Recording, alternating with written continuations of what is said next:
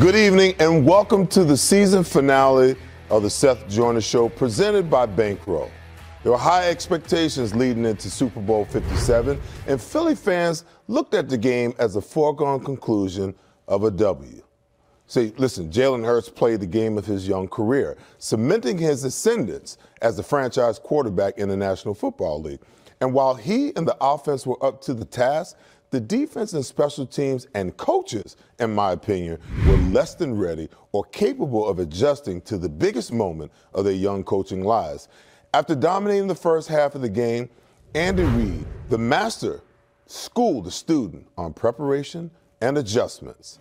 It's time for my bankroll breakdown. First off, let me say the National Football League dropped the ball on the biggest stage possible. The field conditions was one of the most egregious mistakes of the night. How, in the most important game of the season, do you experiment with a field in the Super Bowl of all games? I'll agree, both teams had to endure the slick conditions, but the team with the most to lose was the Eagles' defense. What made this defense so vaunted is the fearless pass rush, and that weapon was all but nullified because Reddick, Sweat, Graham, and the interior guys couldn't turn the corner without slipping all game long. But I digress. Okay, let's get into the game. Hurts and the offense came out on fire.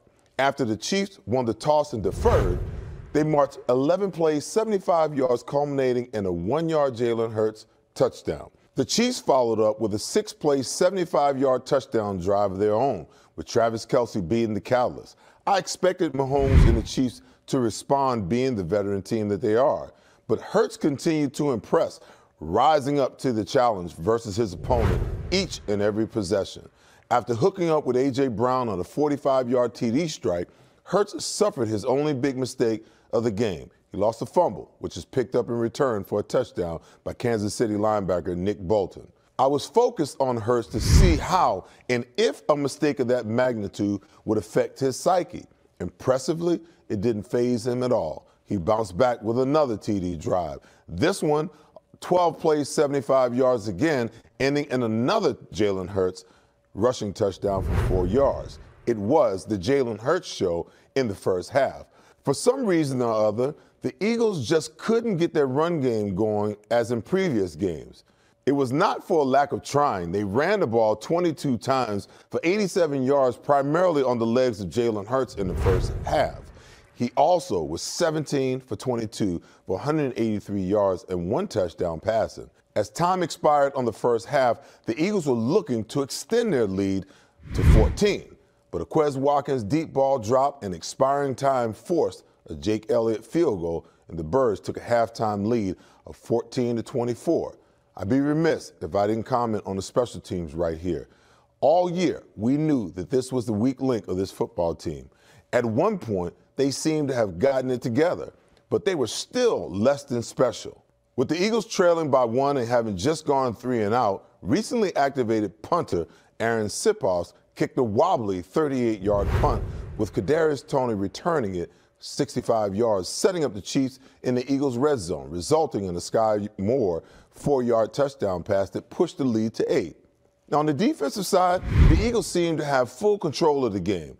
The Chiefs only had 4 possessions in the first half. You guys remember last week I talked about minimizing the amount of possessions that you gave Patrick Mahomes. He only had 8 for the game. He only managed a Travis Kelce touchdown, a missed Harrison Butker 42-yard field goal, and 2 punts on 128 yards of total offense in the first half. For Patrick Mahomes, that was.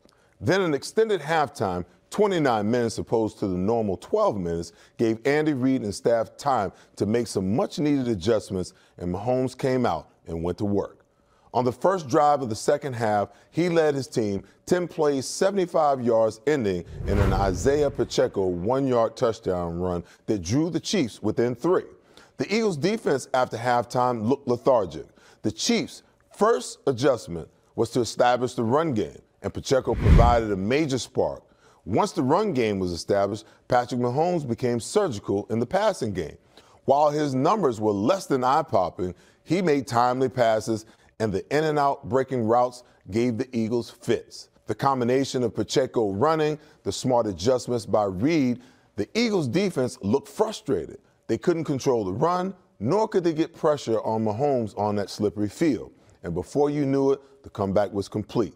The Chiefs scored on 3 straight possessions in the second half and found themselves up by 8. But Hurts led the Eagles 8 plays, 75 yards, scoring again on a 2-yard run and completing the tie with a quarterback sweep.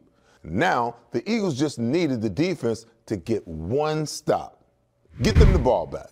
But Mahomes went on a 12-play, 66-yard drive that was aided by a huge holding call on James Bradbury on a 3rd down play that would have forced Kansas City into a field goal, giving the Eagles the ball with 1:40+ seconds remaining. That essentially ended the game. Bucker came in and nailed a 27-yard field goal that sent the city of brotherly love into the offseason, feeling the agony of defeat. That's my Bankroll game summary. After this break, I'll dive a bit deeper into the Eagles' defeat.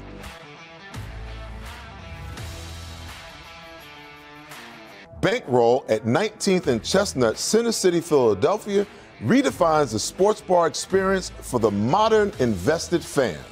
Bridgeview Partners strategic IT consulting and services, saving clients money and time by optimizing enterprise systems for over 10 years now.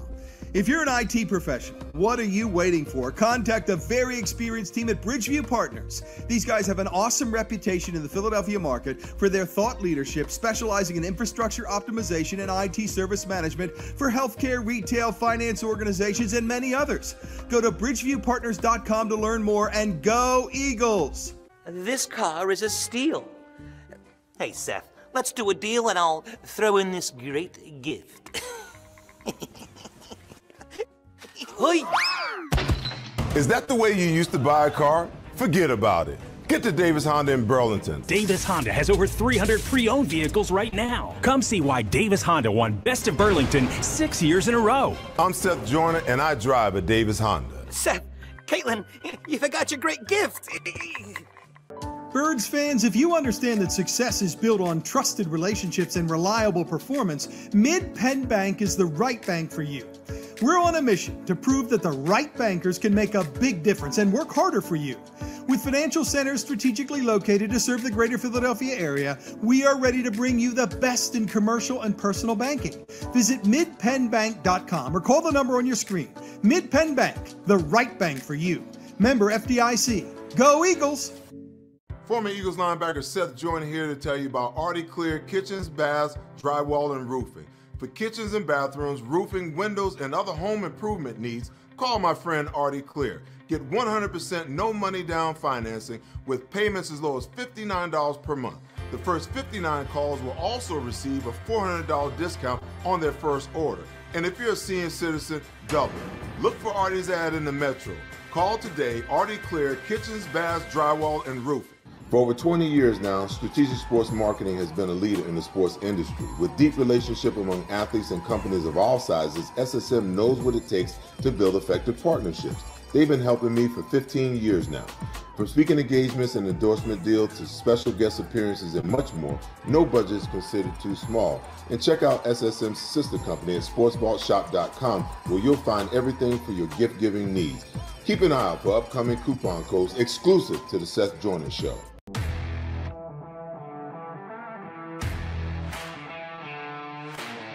Welcome back. My heart breaks for the city of Philadelphia, the fans, and the players. What an unexpected, incredible ride this team took us all on. They just fell a bit short. Here are my game observations offensively and the future outlook. It's hard to fathom the offense doing more than it did to become champs. Jalen Hurts accounted for 374 of the 417 total yards on offense. The way they ran the football through the divisional and the championship round, I thought the plan would be to pound the Chiefs into submission. It's hard to argue that they didn't try, by the way, according to the numbers, but Hurts accounted for 17 carries for 70 yards, and Sanders, Gainwell, and Scott totaled 17 carries for 45 yards, not the output that I or anyone else was hoping for on the ground. Although the Birds posted 35 points, the O-line just could never establish dominance in the running game. After so much success in the first half, I was perplexed at the offense's inability to sustain drives and keep Mahomes off the field in the second half. After 6 first-half possessions, they could only manage 4 in the second half alone. Although by no fault of their own, the defense just couldn't get Mahomes off the field. It couldn't get a stop. In similar fashion of how KC couldn't stop the Eagles in the first half. The most promising drive of the half was a 17-play, 60-yard drive that was stalled by some penalties and yet some spectacular third down throws and catches between Hurts and Goddard, but ultimately ended in 3 points rather than the 7 they desperately needed. The rookie Kansas City DBs got up and challenged our wide receivers at the line of scrimmage, and although they never sacked Hurts, they had him on the run to his left primarily by design. It seemed to me that the combo of a 10-point lead made the coaches a bit complacent. The Eagles ran 45 plays in the first half alone to only 27 in the entire second half. Granted, the inability and failure of the defense in the second half to get off the field contributed to the lack of offensive production.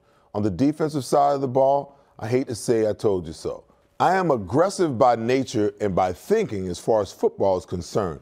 I simply believe that pressure is a difference maker in the game of football. I took a lot of heat this season because of my stance against Jonathan Gannon and his lack of aggressiveness. The defense was ranked second overall and set a new franchise record for sacks with 70 during the regular season and dominated the lion's share of their opponents. They spoiled us with an average of 5 to 6 sacks over the last 7 games. So why would we think they not dominate as they have? Sometimes there's this one team that simply matches up with you better than any other team that you play all year.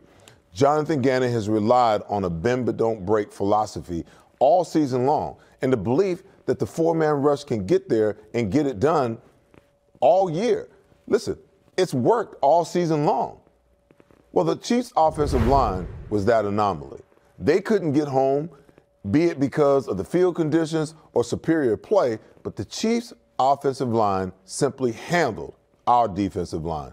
They couldn't get near Mahomes. This is where a practice of applying pressure comes into focus. Listen, I don't advocate for a blitz or pressure-happy approach, but there are in every game a situation when you will need to blitz and apply pressure. The Eagles blitzed twice in between the 20s all game long and twice in the red zone, which Mahomes made them pay for. Why wait until you've given up all your real estate easily to then turn aggressive? I get Gannon's fear at times. On multiple occasions this season, he's tried to be more aggressive, but his players have made mistakes. But attention to detail and accountability should have been able to fix that. You cannot be fearful in moments like the Super Bowl of all times, when courage and braveness is most needed. The other shortcoming was Gannon's inability to adjust on the fly. When Reed made the decision to establish the run game, the Eagles had no response. It seemed like C.J. Gardner-Johnson was the only guy that played with any kind of fire at that time. They just simply got gashed. It's also unconscionable to not have a better plan for how to control Kelsey in the first half, a combination of coverages, and also adjustments for the 2 TD passes off the same route on opposite sides in the second half. Listen, fool me once, shame on you. Fool me twice, shame on me. There should have been some conversation that went on to make that adjustment. What type of conversation was really going on the sideline between the players, the DB coach, and Jonathan Gannon after Slay got beat by Tony the first time? To come back 3 minutes later and give up another touchdown the same exact way, the same play, is unacceptable. The worst part is that the Kansas City Chiefs took the play out of Doug Peterson's playbook. His Jacksonville Jaguars offense scored on that same exact play early in the season. Big Red and Steve Spagnuolo completely flipped the script in the second half and schooled Nick Sirianni and Jonathan Gannon on the fact that it's a 60-minute game, and that in big games like this, it's a game of adjustments and key breaking. The major difference in the game was that the Eagles coaches played checkers versus a Chiefs coach playing checkers in the first half, then switching to chess in the second half. Coming up, we'll take a look at the massive changes the Eagles will face next season.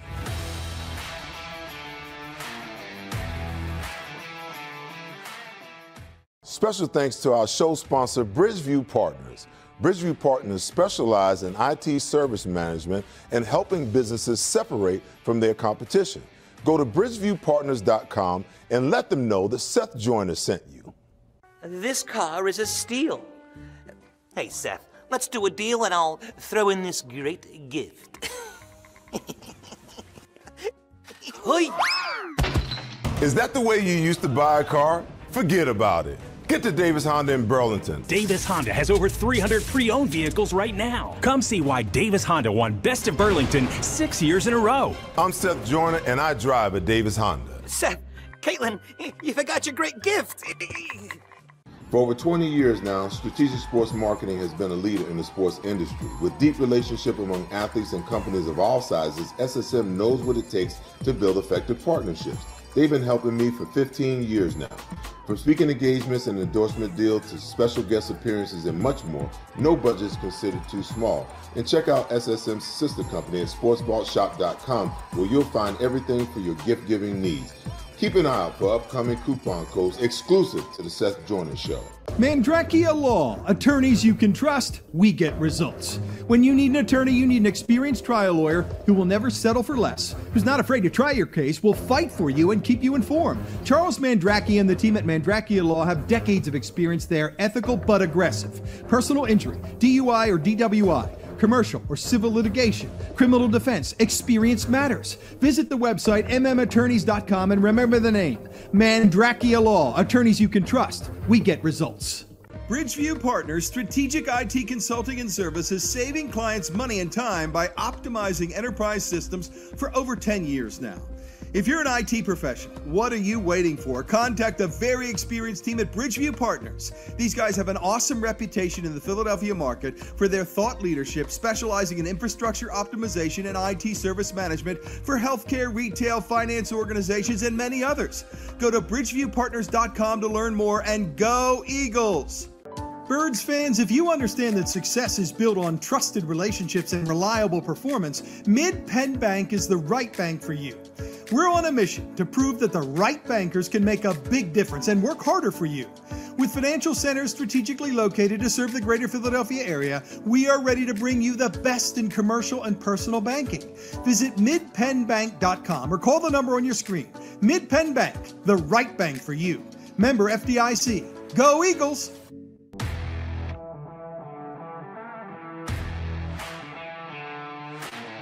Welcome back.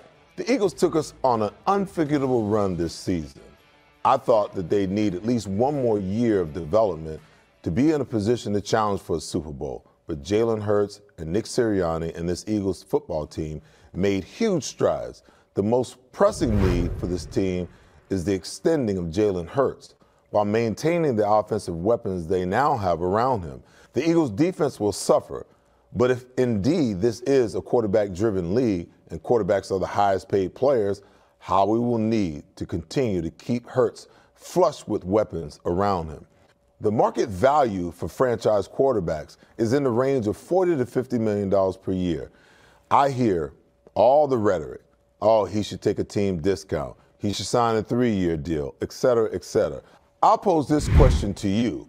If Jalen Hurts was your son, or you were Jalen Hurts, would you take a team discount? Would you do the team a solid by taking less money than market value? He's had to do it the hard way, overcome the haters, the doubters, the prognosticators, and he deserves to be paid for the role he's asked to fill. Next, I'm hoping, beyond hope, that Jason Kelce has another run left in him, although his heir apparent is in waiting. The Birds have depth on the offensive line. Next, on offense, they need to find a bona fide number 3 wide receiver. The Quez Watkins experiment has run its course. Either he's disinterested in the game of football or the lack of involvement has caused him to lose focus. But they need a guy who has speed that can stretch the field and make plays and be ready when his number's called, with reliable hands, of course. Lastly, I thought Miles Sanders had a heck of a contract year, but the lack of usage as the season went on and his regression in the Super Bowl leads me to believe that he's not a part of the Eagles' long-term plans. I'd allow him to shop himself and see what the market bears. he may find his best value is still here right in Philly. The defense is going to be much more complicated in my opinion. I think the most important player on the defense that Howie needs to get re-signed is C.J. Gardner-Johnson. He is a game changer for sure. Although I'd love to see James Bradbury back, he's going to command a pretty hefty paycheck in this offseason. He's going to be an expensive commodity at the cornerback. T.J. Edwards will be another interesting free agent. I can see Howie trying to re-sign him, but ultimately having to allow him to shop himself as well. Kazir White was a major disappointment for me. As you guys remember, back in the preseason, I projected him to be a Pro Bowl player as the way he played during the preseason. Kobe Dean, it's your time. Next up. On the D-line, where the biggest changes will come, in my opinion, Brandon Graham is a fan favorite. Unless he takes a hometown discount to stay, I see them moving on. Even more so, Fletcher Cox, Ndamukong Suh, and Linville Joseph are probably gone. And depending upon his price, Javon Hargrave will probably be gone as well. It's time for Milton Williams and Jordan Davis to step up big time. Although additional veteran help will be necessary, you never know. One or two of these vets could find themselves right back here next season. I have no words. If you consider the draft capital and the maneuverability of Howie Roseman and the job he's done rebuilding this roster in 2 years, he will work his cap magic to have and make this team competitive next year again. With the 10th and 31st overall picks in this year's draft, the free agent market, and an increase of veterans that don't get signed in free agencies that'll become available in the summer, and an increase in cap space of $12 to $20 million, I expect for this team to look very different, but still be very competitive. One more break before we put a bow on this 2022 season and Super Bowl run.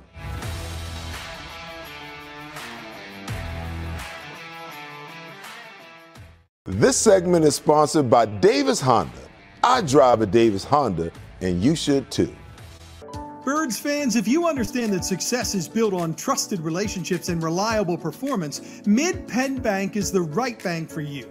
We're on a mission to prove that the right bankers can make a big difference and work harder for you.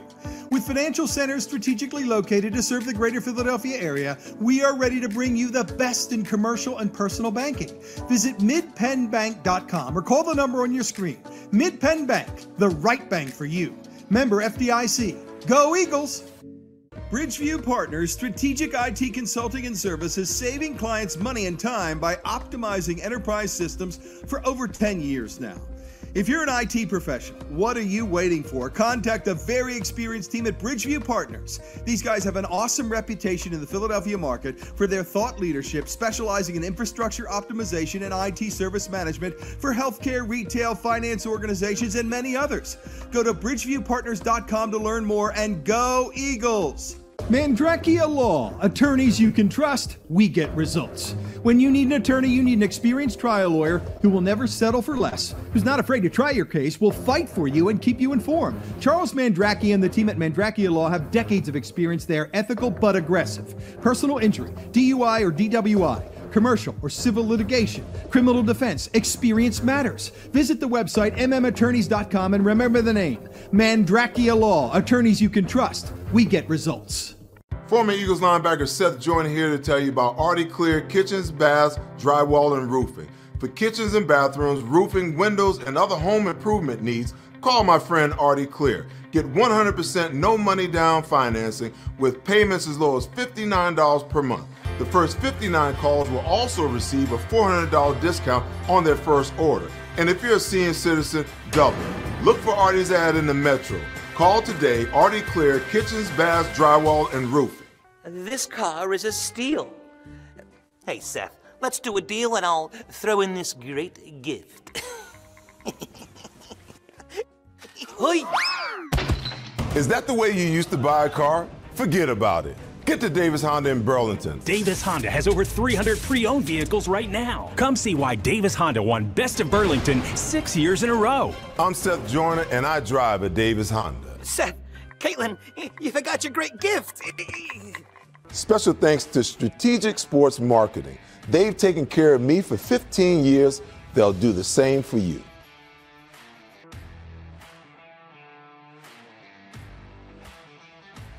Welcome back. Although the Birds, Phillies, and Union came up short, we had a shot. I'm excited about the prospects of the Eagles' future.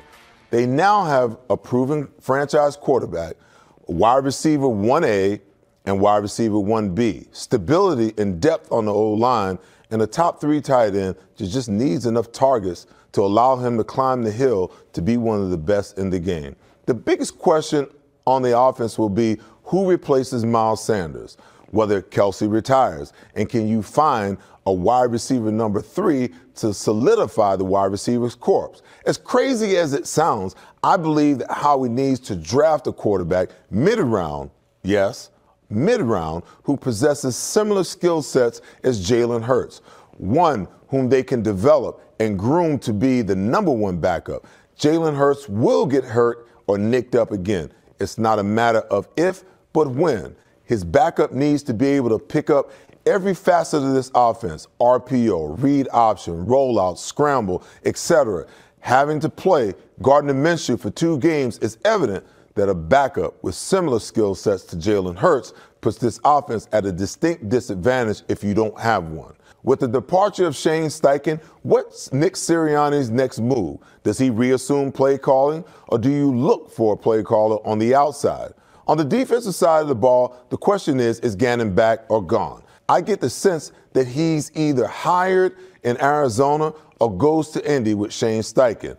Who will assume the DC duties will be an interesting thing to see. Most of us hoped that Vic Fangio would step in, but with the Birds in the playoffs and no guarantee that Gannon was going to be gone, he took the Miami DC job. That makes things very interesting and intriguing. Will they promote from within, or is there someone on their radar who they can bring in who runs a similar scheme? It's going to be hard to duplicate this year's production with new faces and potentially an entire new scheme. No doubt, after tasting the Super Bowl, this team should be hungry as ever to get back and get the trophy. That's the show for this season. Thank you for tuning in and being part of the Seth Joyner Show. Tune in to the Seth Joyner Show podcast once the new 2023 fiscal NFL season begins on YouTube. And God willing, I look forward to journeying with you again through the 2023 Philadelphia Eagles season. Fly, Eagles, fly. Until then, love and blessings to you, Philadelphia, and good night.